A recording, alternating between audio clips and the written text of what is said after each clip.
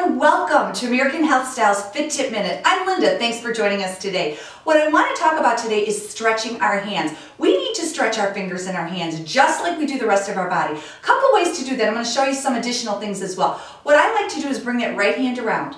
Take your left hand, take a look at your manicure. How does it look today? For those of us that don't always have time to do it, your fingers still look pretty good. What you're doing here is you're stretching all these muscles right down here in your forearm as well as your hands.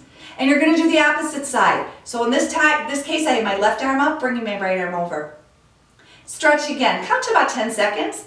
And then you're going to go ahead and lower that arm. Take your hand right here and you're just going to press it down gently. Everything is gently, not forced. And what you're doing here is stretching your forearm. And it's really important when we do our day-to-day activities. So you're going to do right. You're going to come on over here and do left. Another real important exercise I like to do here is put your hands down here on either side. Touch your fingers. Touch your fingers. Wake those fingers up. Touch them right and left.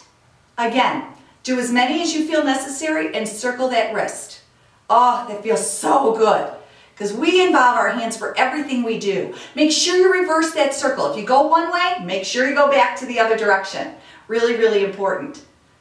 Now, a couple other exercises we can do here is hold your hands up like this. Take your hands halfway, tighten up for our grip, and bring it all the way up.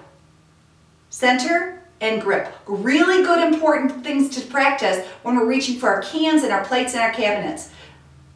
So once again, thanks for watching. I'm going to keep going here. It feels so good. We'll see you next time on American Health Styles Fit Tip Minute. Bye-bye.